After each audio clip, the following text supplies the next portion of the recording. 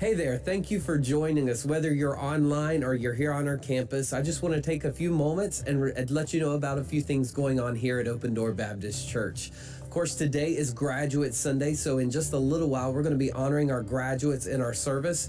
And so I want to say congratulations to the class of 2022. Also, today was Promotion Sunday. So in our Sunday school small group time this morning, we had several classes that promoted to a new class. And so if you have any questions about that, you can see me following the service or contact our church office and we can get you plugged into the correct Bible study group on Sunday mornings. Do want to remind you that this week on Wednesday, we're going to have our midweek service here in the auditorium. We have Olympians, and it'll be our last Wednesday night of Olympians and our Open Door teens upstairs.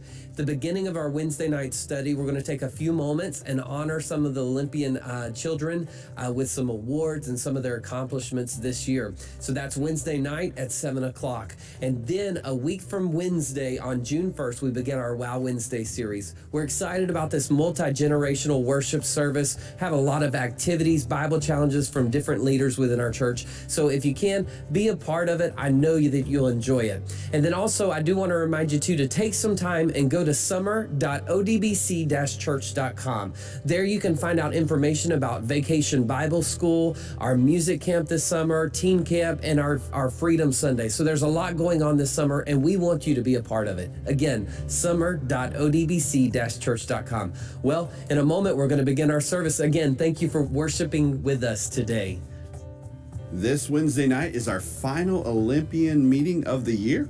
Our students will be receiving their awards for all of their hard work this year. They'll actually be doing that in the main Wednesday night Bible study. So parents, you can come and enjoy watching your children get their awards. And then afterwards, we'll take the kids out and they will get their final store of the year. And we will close out this year of Olympians. So we're looking forward to this Wednesday night at 7 p.m. Good morning. Just a few announcements for Open Door Teens. This Wednesday is our final Wednesday service for the teens before next school year. So make sure that you plan to come celebrate that summer is here, and you will not want to miss this service. Look forward to seeing you there. Next Sunday, we have a SMAC, a Sunday morning after church. We'll be going over to Lit Pizza on Jubin, so make sure you plan to come and have some fellowship after Sunday morning service next week. Well, good morning. Good to see you in the house of God. Would you stand to your feet? Let's open this morning with Come, Now's the Time to Worship. Come, now is the time to worship. Come, now is the time to give your heart. Come, just as you are.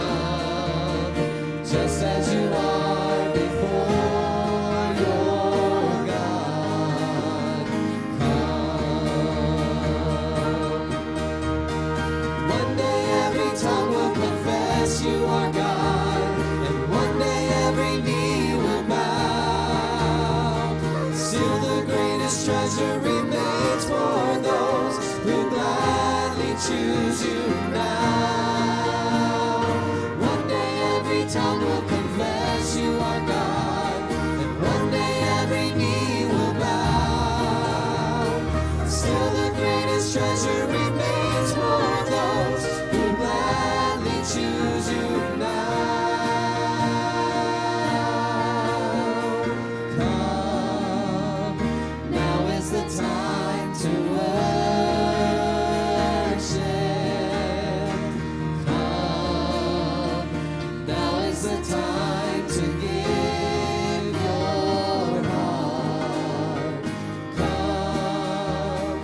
just as you are to worship. Come, just as you are before your God. Come. Amen. I hope that you come this morning to worship, and this is your prayer. Come thou fount, come thou King. Meet with us today. Let's sing it together. Come thou fount of every blessing, tune my heart to sing thy grace, and streams of mercy never ceasing, call for songs of loudest praise. Teach me some melodious sonnet, sung by flaming tongues above. Praise the mount I fixed upon it, mount of thy redeeming love. I was lost in utter darkness till you came and rescued me, and I was bound by all my sin when your love came and set me free. Now my soul can sing a new song. Now my heart has found a home, and now your grace is always with me, and I'll never be alone. Come thou fount, come thou King, come thou precious Prince of Peace. Hear your bride, to you we sing. Come thou fount of our blessing. Come thou fount, come thou King, come thou precious Prince of Peace. And hear your bride, to you we sing. Come thou fount of our blessing.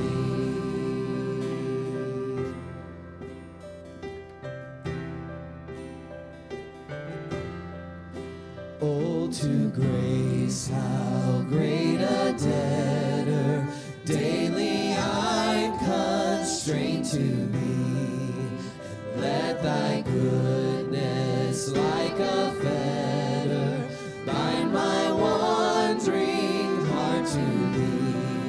Prone to wander, Lord, I feel it. Prone to leave the God I love. Here's my heart, Lord, take and seal it. Seal it for thy courts above. Come thou fount, come thou King, come thou precious Prince of Peace, and hear your bride, to you we sing.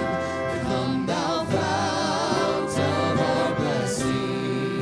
Come thou fount, come thou King, come thou precious Prince of Peace. Hear your bride, to you we sing. Come thou fount of our blessing.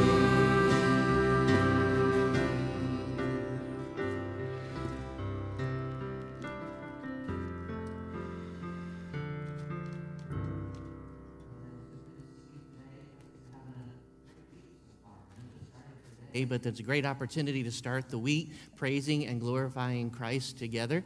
And I trust that you've already begun to do that today as we start to think about those songs that we just sung. Now's the time to worship. And by the way, every moment is a time to worship Christ, is it not?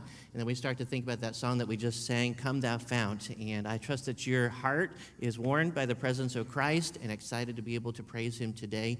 And let's make sure that our hearts are in the right spot as we pray and trust that Christ would speak to us and encourage us from his word. Today's an exciting day. We're going to have a baptism in just a few moments, and then in a little bit we're going to honor our graduates as well. And just a special, special day that we have today. And it's kind of like just before summertime starts. I know the weather's felt a lot like summer, hasn't it? But just a great opportunity to be able to worship together, to celebrate the things that God is doing in people's lives. And I want to thank you for taking the opportunity to be with us here, or for those who are online, thank you very much for watching online as well. Great opportunity to be able to grow together, and I hope that you'll just communicate and share Christ's love with each other today as we worship him this morning. If you would, Brother Caleb, if you would come and lead us in a word of prayer, and then we will have our baptism today. Let us pray. Dear Lord, we thank you for this day. We thank you for all the many blessings that you blessed us with, Lord. I pray now that you would just continue to watch over us, protect us, Lord. I pray that you would just give Pastor the words to say, that you would just watch over him, protect him, Lord. I pray that you would just open our hearts and our minds to you, Lord, that you would just fill us today. And I pray that if there's someone here that doesn't know you, that you would work in their life, Lord. And thank you again for all the blessings. In Jesus' name, amen. Amen. Well, this morning, you may be seated. I'm thankful for the opportunity of having another baptism this morning. Rasheen comes this morning, and she's up in the baptistry right there. Rasheen, good to see you. And Brother Ben's going to baptize her in just a moment. Just want to remind you that the step that she's taking right now is not going to save her. She already knows Jesus as her Savior. She's on her way to heaven, and that's true for anybody who trusts in Jesus Christ. And this morning she wanted to make that decision public to you by getting baptized today.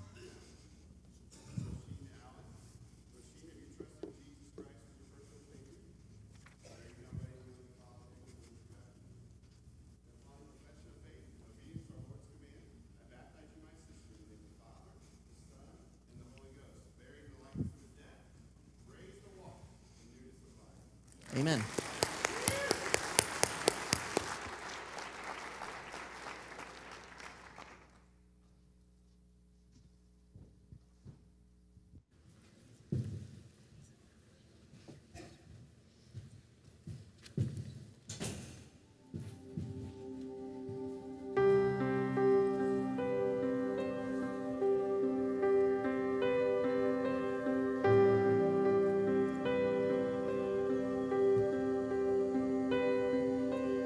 I just want to speak the name of Jesus over every heart and every mind, 'cause I know there is peace within your presence. I speak Jesus. I just want to speak the name of Jesus till every dark addiction starts to break, declaring there is hope and there is freedom. I speak Jesus.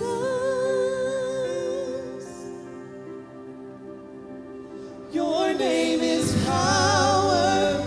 Your name is healing. Your name is life. Break every stronghold. Shine through the shadows. Burn like a fire.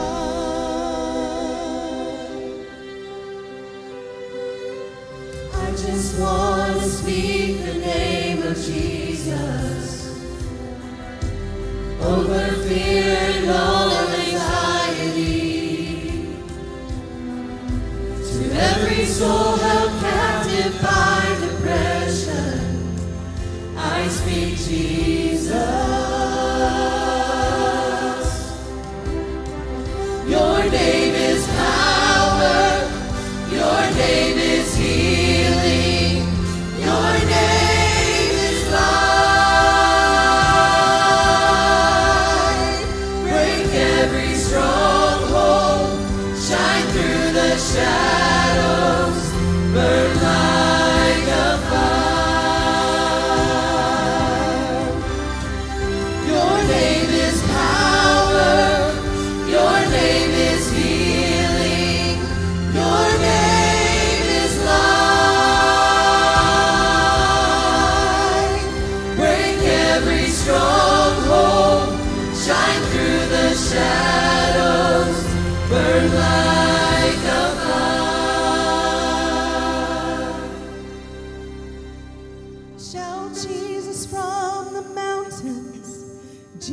Jesus in the streets, Jesus in the darkness over every enemy. Jesus for my family, I speak the holy name, Jesus. Jesus. Shout Jesus from the mountains, and Jesus in the streets, Jesus in the darkness over every enemy. Jesus for my family, I speak the holy name, Jesus. Jesus.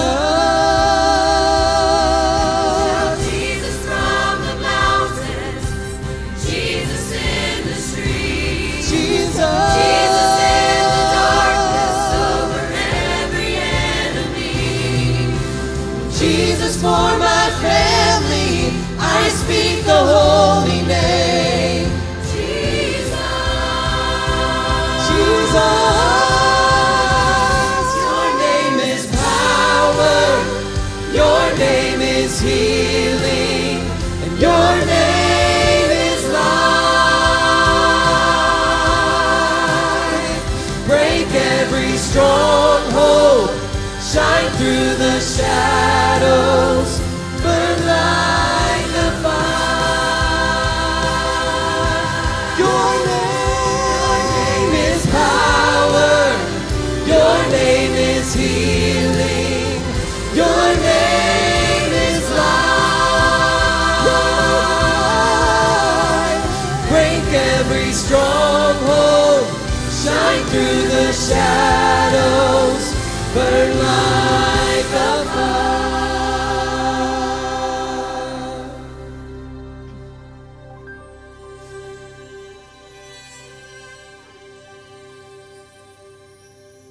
I just want to speak the name of Jesus over every heart and every mind, 'cause I know there is peace within your presence. I speak Jesus.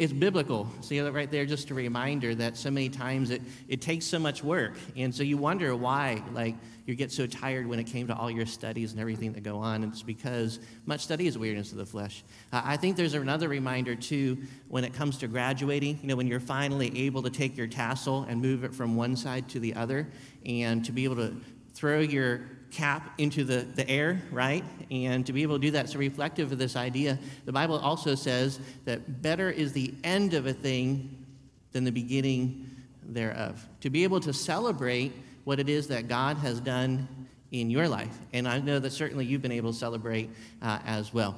And so this morning, we have a couple of gifts that we'd like to give to you.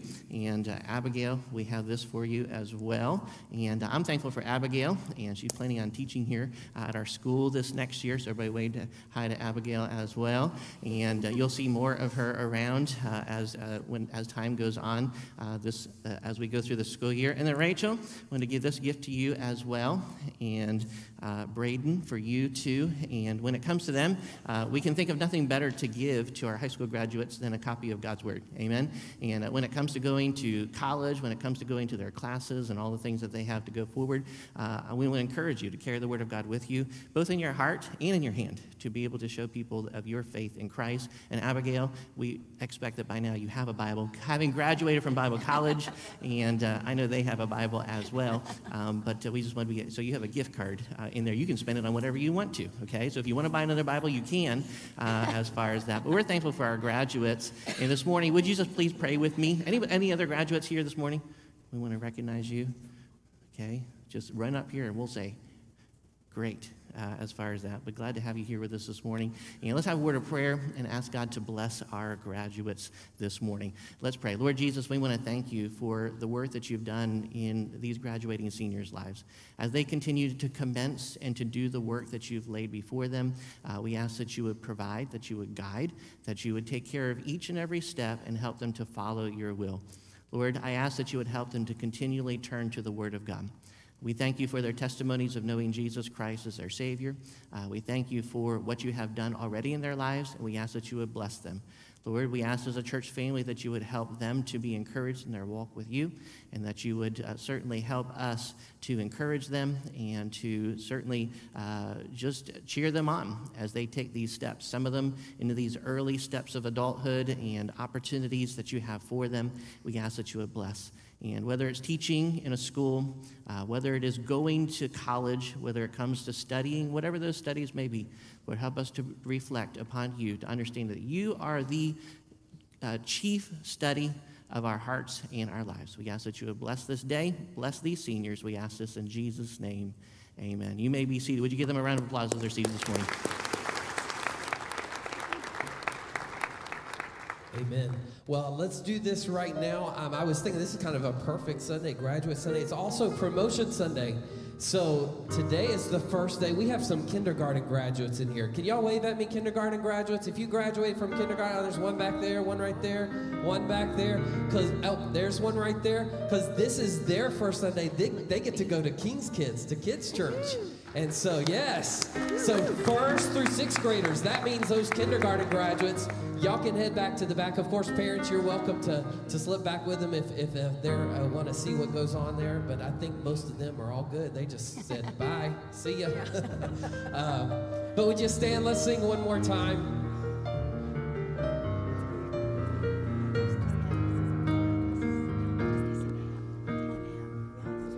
There's a place where mercy reigns and never dies.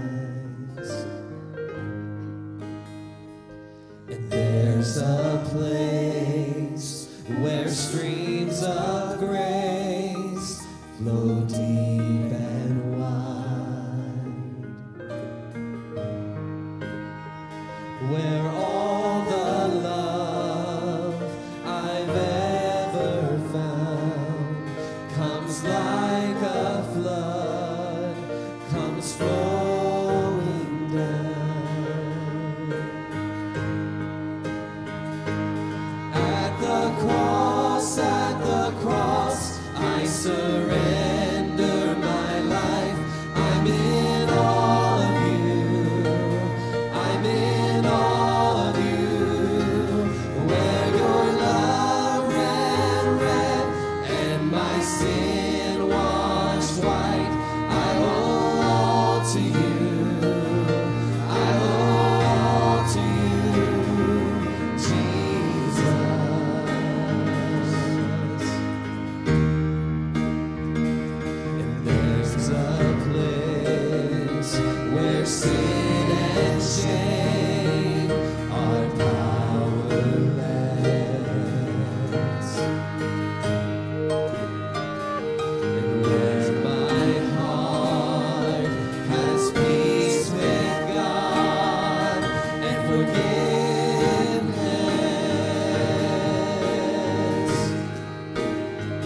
where all the love I've ever found comes like a flood, comes flowing down.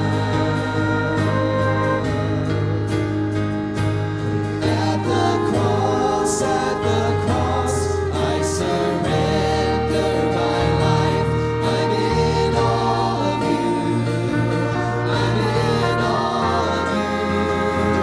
Where your love ran red and my sin washed white, I hold on to you.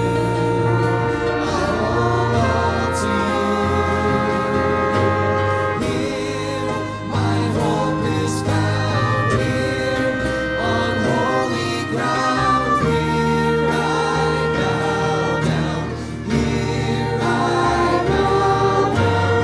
Here, arms open wide. Here, you save my life. Here I bow down. Here I bow. At the cross, I surrender my life. I'm in all of you. I'm in all of you. Where your love ran red and my sin washed white, I hold on to you. I hold on to you. At the cross, I surrender my life. I'm in all of you. I'm in all of you. Where your love ran red and my sin washed white, I hold on to you. I hold on to you. I hold on to you. I hold on to you, Jesus.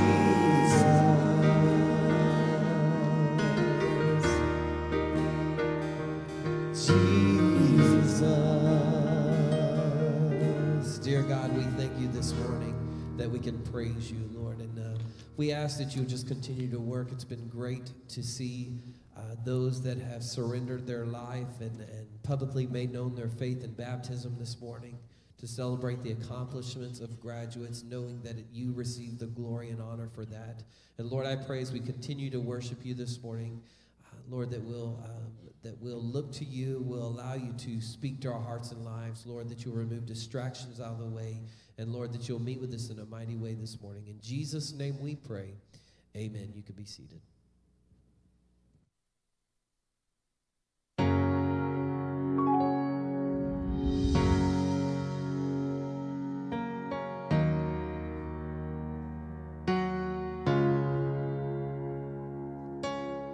Let me tell you about my Jesus. Do you feel that empty feeling? 'Cause shame's done all it's stealing. Are you desperate for some healing?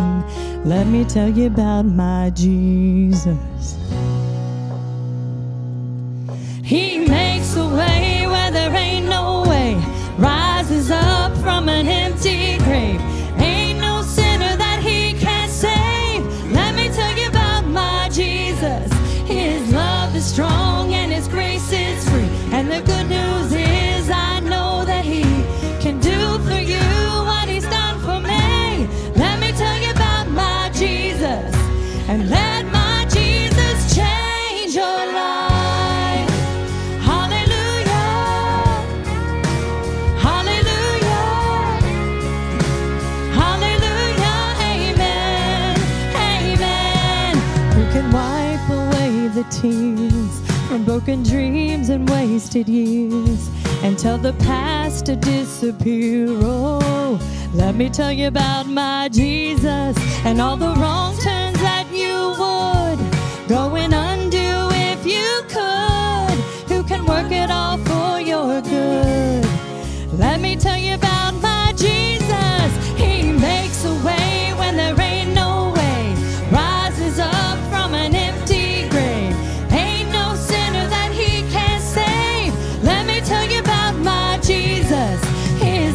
is strong and His grace is free. And the good news is I know that He can do for you what He's done for me. Let me tell you about my Jesus, and let my Jesus change your life.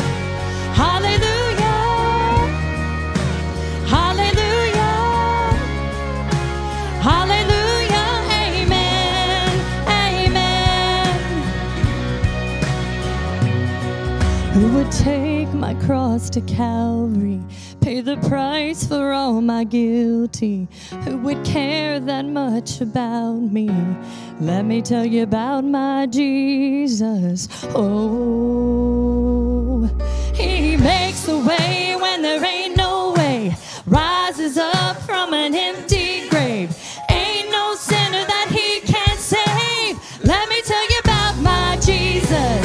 His love is strong and His grace is free. And the good news is I know that He can do for you what He's done for me.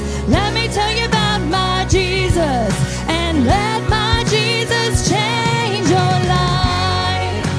Hallelujah, hallelujah, hallelujah, amen, amen. Hallelujah, hallelujah, hallelujah. Let my Jesus change your life.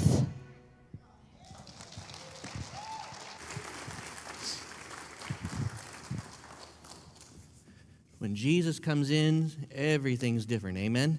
If you would open your Bibles to do the book of Deuteronomy, chapter number 2 is where we're going to be this morning. We've been talking about doing difficult things and how to develop a resilient life as a disciple, which is a follower of Jesus Christ. So I'm going to ask you this question this morning.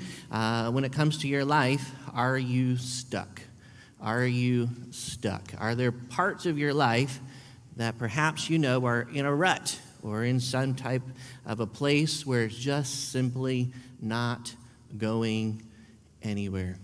Well, we start to think about that today, and we're going to be talking about this today, unsticking your faith, unsticking your faith. One of my earlier years here at Open Door, some of you may remember that we used to have a tractor in the barn. You all remember that?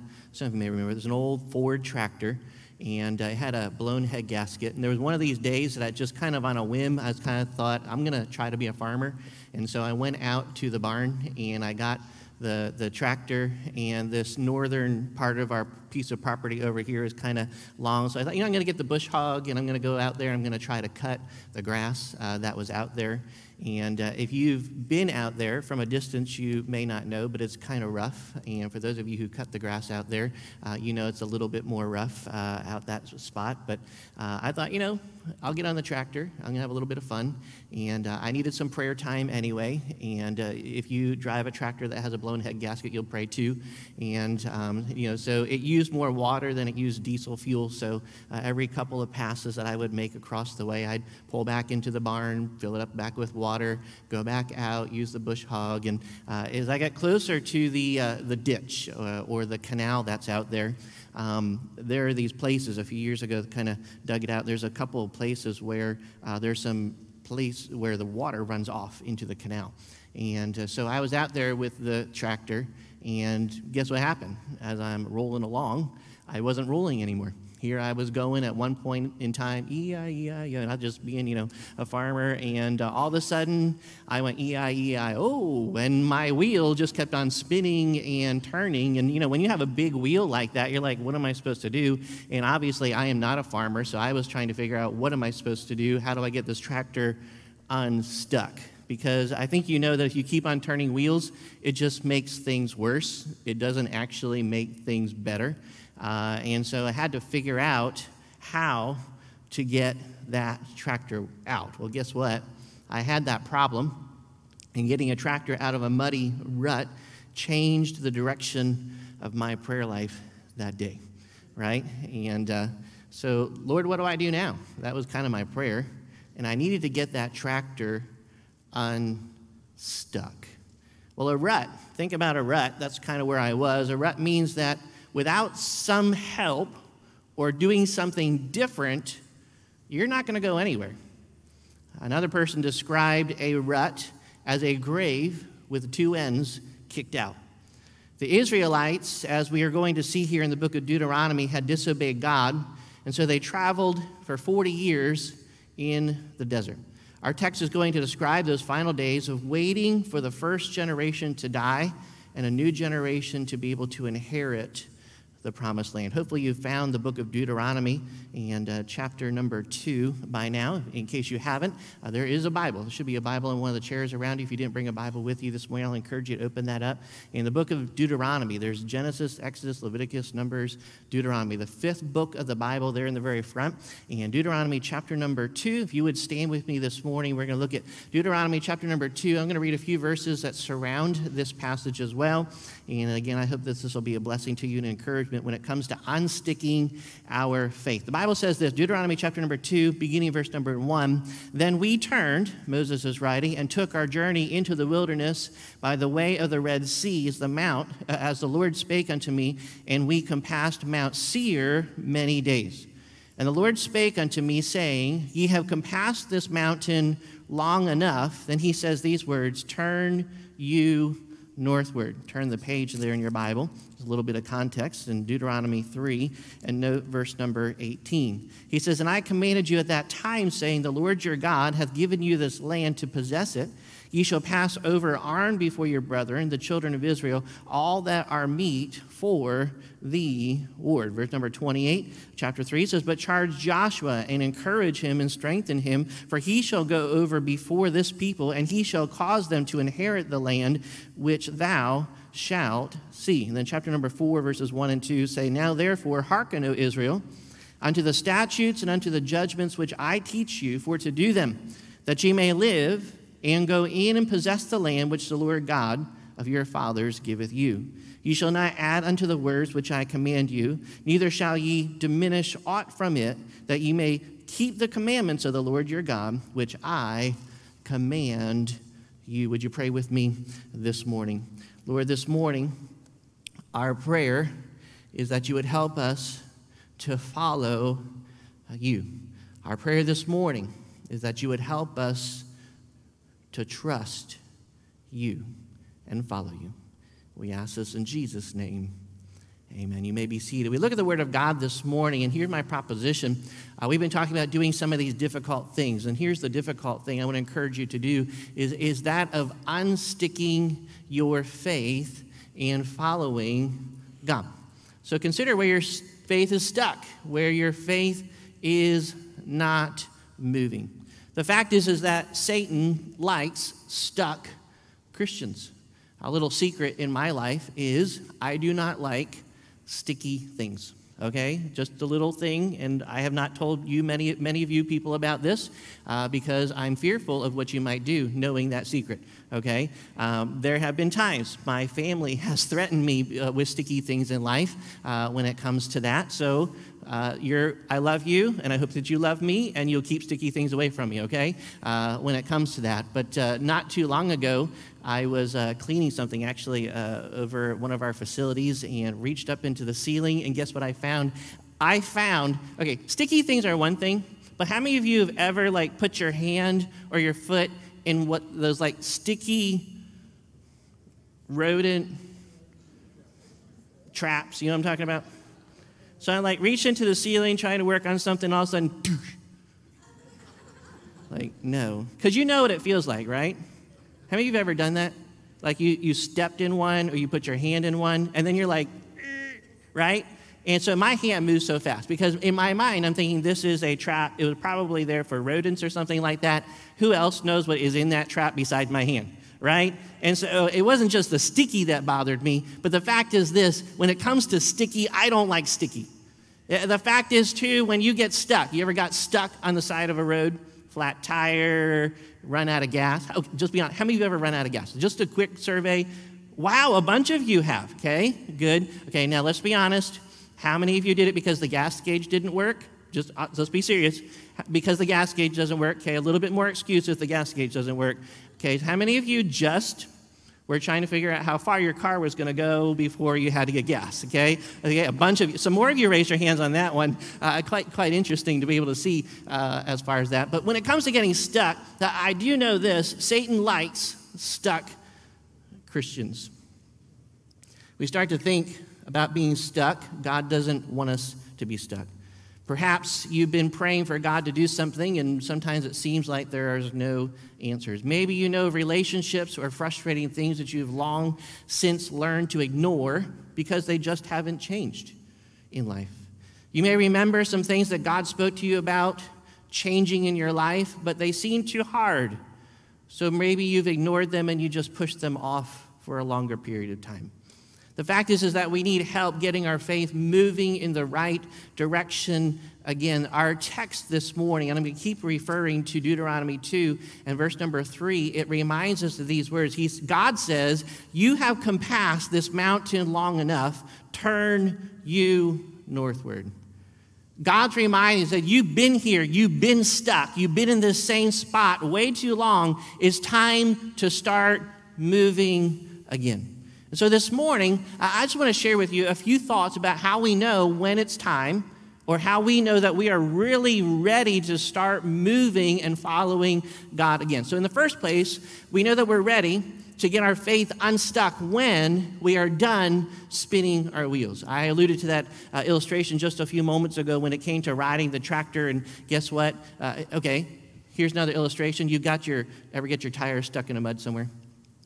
If you've been up north when it snowed, anybody ever get your car stuck in the snow? I am thinking about a half dozen illustrations right now, but they're all embarrassing, so I won't share them with you at this moment. But we started to think about getting stuck in a rut, and we are tempted to keep on trying to get out, right? You ever done that? So you're like, okay, I'm stuck in a rut, so what do? We step on the gas pedal, if it's our car, and we keep on spinning those wheels, which, what does that do? It just throws more mud. Sometimes intentionally up north, I have intentionally gotten my tires in the snow towards somebody and stepped on the gas and threw snow on them. It's kind of a fun thing to be able to do, right?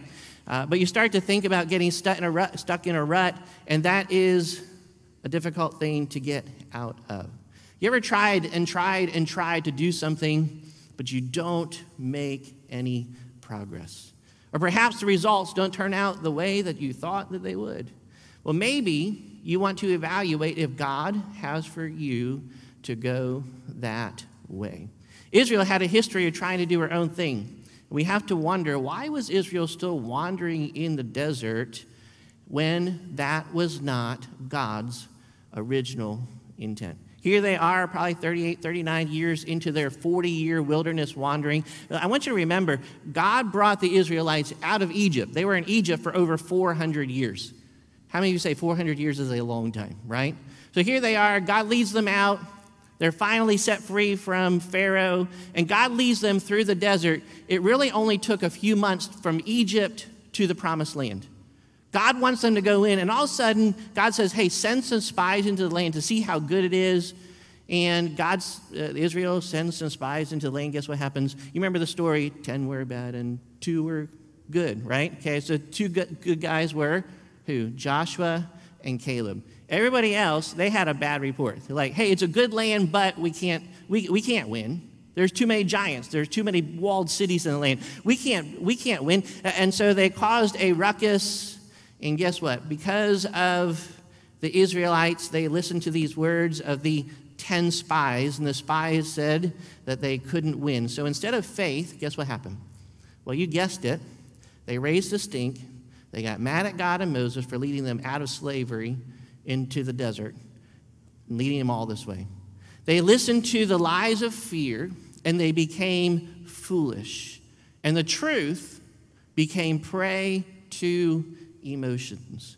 Then, when God told them that because of their sin, they would not be able to enter the Promised Land, but their children would, guess what those people did? Do you remember what they did? If you go back to the story, here's what the Israelites did. God says, okay, because of your disobedience, because of you don't have faith, and you said you're not going to go into the Promised Land, God said, okay, you're not going to go into the Promised Land. And then all of a sudden they flipped on a dime, well, we want to go into the Promised Land. And so they gathered an army, And God said, you can try, but you're not going to win. And guess what? That army tried to go into the promised land, and guess what happened? They were defeated, and they turned around and came back. You can see that Israel was really, really hard-headed, and they tried to keep on doing things their own way. They kept on spinning their wheels. They would go conquer the promised land, they thought, in their own way. Israel was stuck in a rut, spinning her wheels in lacking discernment, making bad decisions, and trying to do things in their own strength. Friends, we need to be honest. How many of us have tried to ask God to, maybe you don't use these words, but to bless this mess that we are setting out to do instead of letting God help us with his wisdom? It's a tragedy that plays out way too often. The Bible and life is full of examples of people who kept on kicking against the pricks, who still wondered why their lives were not experiencing God's blessings. Well, one little hint for you is found in Psalm 1. Blessed is the man that walketh not in the counsel of the ungodly, nor standeth in the way of sinners, nor sitteth in the seat of the scornful. But his delight is in the law of the Lord. When it comes to our lives, we need to be people who love the Word of God, who are done spinning our wheels, and we're prepared to do things God's way. Deuteronomy 2:3 says this, ye have compassed this mountain long enough. He says, turn you northward. Well, perhaps if you've not been spinning your wheels, maybe you are another type of stuck. So let me kind of show you number 2 this morning from our passage. We know that we are ready to get our faith unstuck when we are done giving up. You ever just given up? I believe this, that after the Israelites, many of them, after they tried to do things and they tried to accomplish things and God said nothing doing, where he told them simply, you're going to, instead of going into the promised land, for the next 40 years, you're going to travel in the wilderness. And by the way, all of you who are like military age and older, you're never going to go into the promised land. Your kids are, but you're not. How many of you might just want to give up? Now, God still had some things for his people, but many of them start to give up. When we are stuck in a rut, we are tempted to not do anything. The Israelites were pretty much in a holding pattern outside of the promised land. They could not go into the promised land because God rejected that first generation. And if you were told that the consequences of your sin would keep you from being able to participate in something great that God was going to do, how would you respond? I think many of us would certainly lose heart and think it's worthless to serve God. Many people feel like recovering from a failure of some sort is just way too difficult. They may become discouraged. How might we feel? Sometimes we have a fear of failing again. You ever felt that way before? I've tried. I've been trying to walk with God. You just feel like you're going to fail again if you just try one more time. Sometimes in our lives we fear or we feel as if that God is angry with us. And the Israelites could have felt that way as well when they tried to buck against God's will. They tried to do their own thing. And God said, hey, you can't go into the promised land. They started to give up. Why? Because oftentimes they felt as if God was angry with them. Sometimes when the world looks like it's getting so bad, we wonder, what is even the use of trying? And let's add to the scenario that many of us have been taught about, quote unquote, the perfect will of God. This morning we talked about some of our graduates, and when it comes to our graduates graduating and commencing life, we pray that they would continue to take steps to walk in God's will. But let me ask you a question. Has there anybody here ever accomplished fully every day God's quote unquote perfect will of God for their life? No, not a one of us. So we have to wonder, is it worth it? The best thing ever is when we come to know God. And God's will is so richly stated in 2 Peter 3:9. He says, the Lord is not slack concerning his promise, as some men count slackness, but God is long-suffering to usward, not willing that any should perish, but that all should come to repentance. God's perfect will is clearly identified in Scripture, is it not? God desires for each and every one of us to know him. So God's will then is for you to be saved. And then he does his purifying, sanctifying work in our lives. But we still have choices. We all face choices, right? We have a lot of choices in life. Sometimes we've heard sermons that say, if you don't share Christ and live for him, then you are dooming others to hell. You ever heard a sermon like that? I've heard lots of sermons like that. Let me remind you, friends, yes, if God wants you to do something, you are accountable for your actions. But let's be truthful and know that God's will never stops with us because of our obedience or our disobedience. Romans reminds us that all are guilty. It also reminds us that God is revealed to the entire world. Let me remind you, too, if you can go back to some of the Bible stories, think of the story of Esther, who was fearful of approaching the king to save her people. Her cousin Mordecai said these powerful words in Esther 4:14, and you probably know them well. For thou, speaking to Esther, altogether holdest thy peace at this time, then shall their enlargement and deliverance arise to the Jews. How?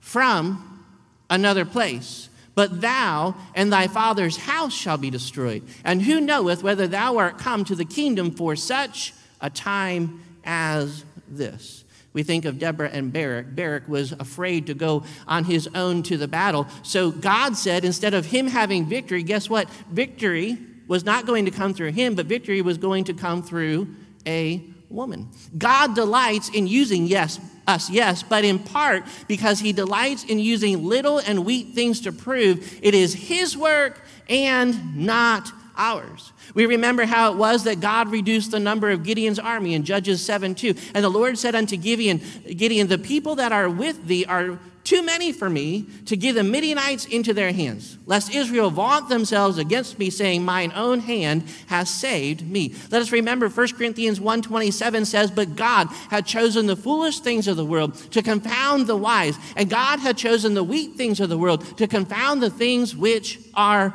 mighty. Let us remember that in our choices, we choose to participate or not to participate in God's will, and then to discover or not the eternal rewards that he has for his children. In this way, there are no great men or women. No, there are only great opportunities that God presents to us in his will.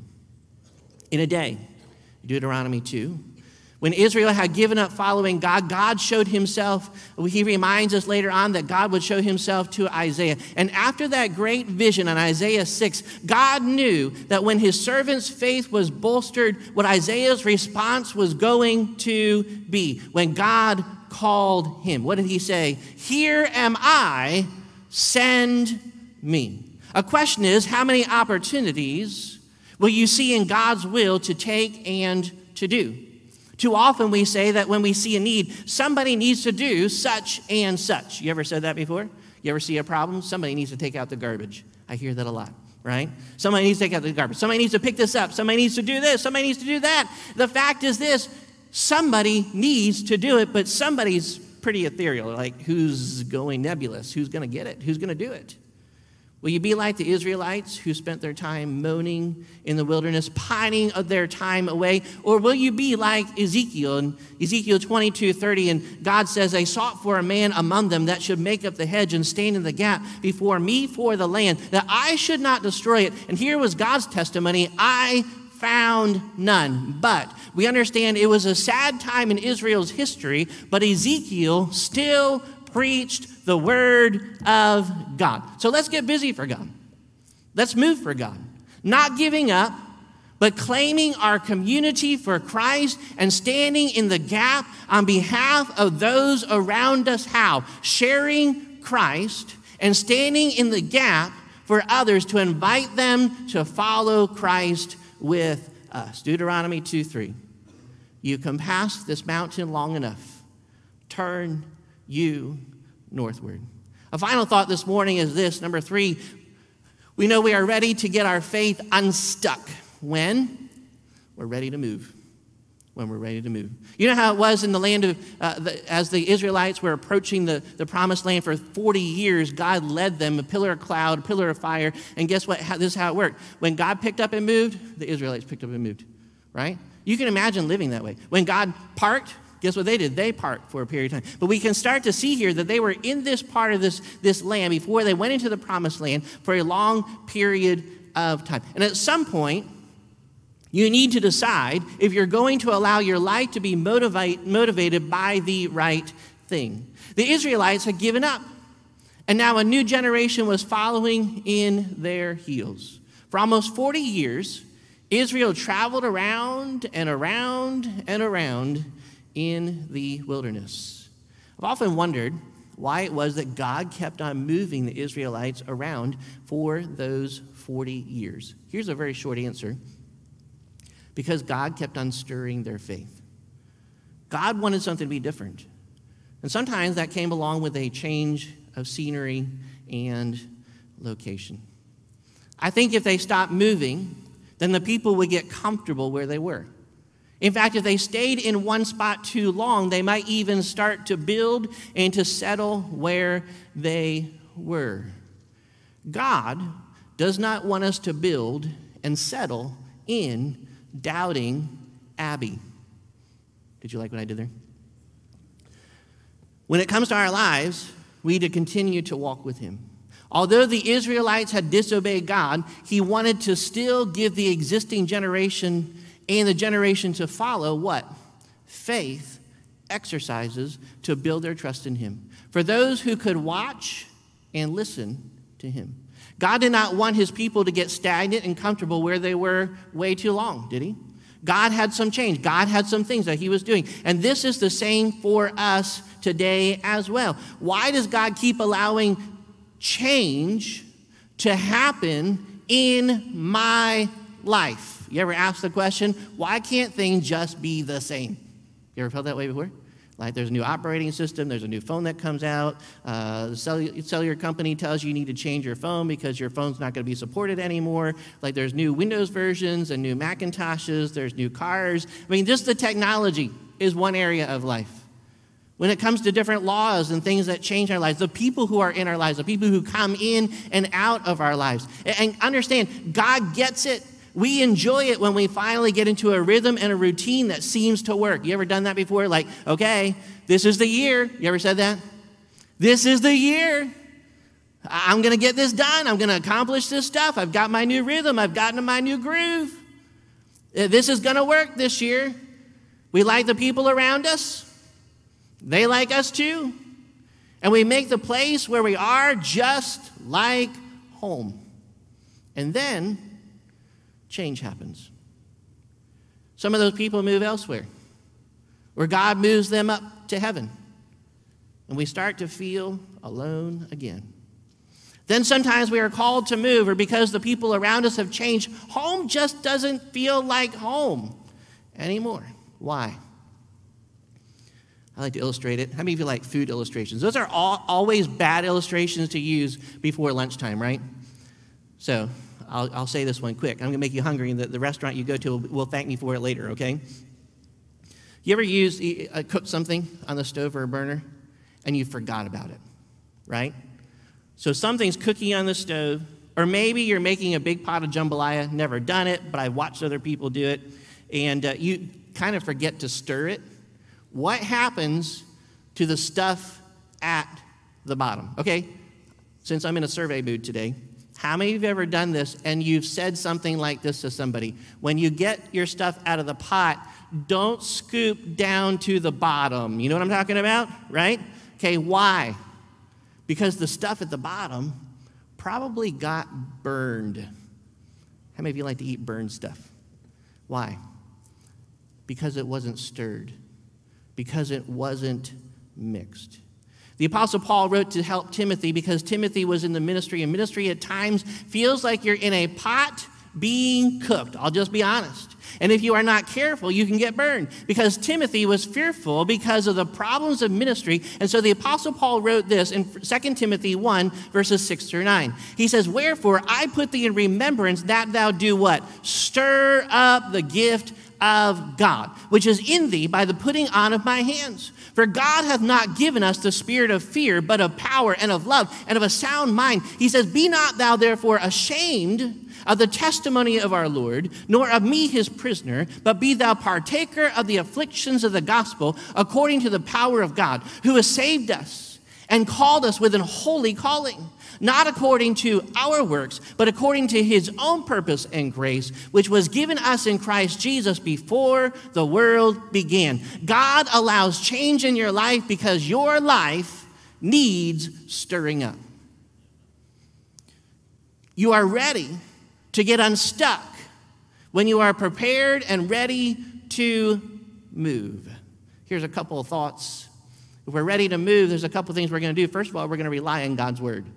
Rely on God's word. We think the Bible is sometimes just a book that never changes, and that's partially true. Its words may not change, but its words change us. The Bible is a living book, and each time you read it, it has the power to make you different and to make you better, which, by the way, one of the reasons why we should all read the Bible. One of the reasons why our nation and this world needs the Bible is because the Bible makes us to be better citizens and people of this earth and better citizens of heaven as well. The Bible says in Hebrews 4:12, for the word of God, the Bible, is quick. That means it's alive. It is powerful, and it is sharper than any two-edged sword, piercing even to the dividing asunder of soul and spirit, and of the joints and marrow, and is a discerner of the thoughts and intents of the heart. So, do you want something to stick to? Stick to God's word. The Bible says in Psalm 119:31, I like how he says this, not that I like sticky things, but we should stick to the word of God. I have stuck unto thy testimonies, O Lord, put me not to shame. Another thing that we need to do is we need to run to God's presence. If you are ready to move, run to God's presence. And in this, all I can say is this: relinquish your hold on what is comfortable. Relinquish your hold on what is comfortable. Sometimes we get comfortable. Some of you sit in the same chairs when you come to church. Some of you park in the same parking spot. Some of you get the same cup of coffee every day. Every once in a while, it's good to mix things up, right? In our lives, we need to let God change things. If there's one thing I like to prize myself about, is that oftentimes I like to try to figure things out. How many of you are like that too? You like to try to figure things out, right? You like to reason through things. Oftentimes, my system of doing things is try to exhaust all the options and then to decide what's best. Okay, some of you may do the same thing, some of you don't. We're all a little bit different. To each his own, I guess. The problem is that, one, that can take a long time. But more importantly, is that it can also throw out faith. You ever try to reason through something so much that like, oh, this is just the obvious answer and you don't even have to have faith about it? Sometimes that's an easy thing to be able to do. More often than not, I've had to stop and wait. How many of us like to wait? None of us do. None of us like to be patient. We want answers now. We want things to happen right now. So the best thing to do is to wait on God. Watch where God moves. And by the way, I've had to do this many, many different times. Watch where God moves in order to be able to direct our church where it is that God has for us. This takes time, but it's the right thing to be able to do.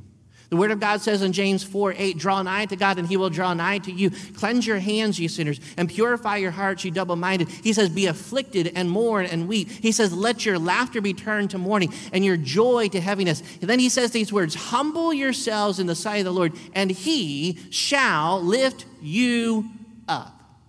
We need to let God lift us up. We need to let God direct us in our lives. We need to run into God's presence because being with God is the best place to be, so you know what to do and how to do it and with whom to do it. Otherwise, enjoy your time just being with him, just being with God. When's the last time you've done that? Because when it comes to spending time with God, God helps us to know how it is that we ought to move. Remember that nothing can separate you from God's love. No matter what good or bad seems to come your way, God will lead you through it. You can go with him because it is really the best choice. Many times we choose other things in life. Let's follow him. And I believe that when we get to this point and we're ready to do two things, these things aren't on the screen, but I'll just mention it quickly. We're ready to teach a new generation how to go farther than we did. I believe that when we are ready to move, we are ready to teach a new generation how to go farther than we did. How do we know that? Because in Deuteronomy 2, the old generation, basically they're just camping out until the last few people died from the previous generation. It's a waiting game. And hopefully the previous generation had invested into that next succeeding generation that was coming up so that they would be prepared, as God wanted them to what? Go into the promised land and to conquer the promised land and to live in the promised land. We know we are ready to move when it's not all about me. We have a tendency to like to do kingdom building, to have our own houses, to have our own stuff, to have all these toys for us. Hey, it's not all about us, but it's about investing for the future. Amen? Sometimes we get really short-sighted about that. A few weeks ago, we talked about that. Suffer, allow the little children to come unto me. That's an investment in the future. Here's another thought. We know about this. When we finally get to this point, we know we're here because we are ready to let go of the past for a better future. Interestingly, and oddly enough, some of the Jewish people, the Israelites, said, it was better for us when we were slaves in Egypt. What? Did they forget what it was like to make bricks without straw? When Pharaoh doubled the order? When they were working in the hot sun? God had led them to the promised land. It was going to be better. And by the way, we need to be ready to let go of the successes that even we've had in the past so we can look forward to a better future. We are always, as Christians, looking ahead. Philippians 3:8, the Apostle Paul writes, yea, doubtless. And I count all things but loss for the excellency of the knowledge of Christ Jesus, my Lord, for whom I have suffered the loss of all things and do count them but dung. Lovely word to say in church, right? I count them as dung, that I may win Christ. Wow. The Apostle Paul had many successes, many great things that God would led him to be able to do. But he says, hey, I don't hold on to those things in the past. Praise the Lord for the glory days that some churches may have had in the past. But understand that God wants to live. God wants to breathe. God wants to use. God wants to fill. God wants to encourage. God wants to work in your life today. Sometimes we have a tendency to hold people back from what God wants to do in their life today because everything in the past used to be so good. Was it really? Hold on a second, folks. Understand that today's day and today's time is a time that we march forward and we encourage each other to have our best days ahead. And if ultimately understand our best days still are ahead for those of us who know Christ, because we shall forever be with the Lord. Therefore, wherefore, we can encourage each other with those words. We understand here today, the Bible says, Deuteronomy 2:3, ye have compassed this mountain long enough. Turn you northward.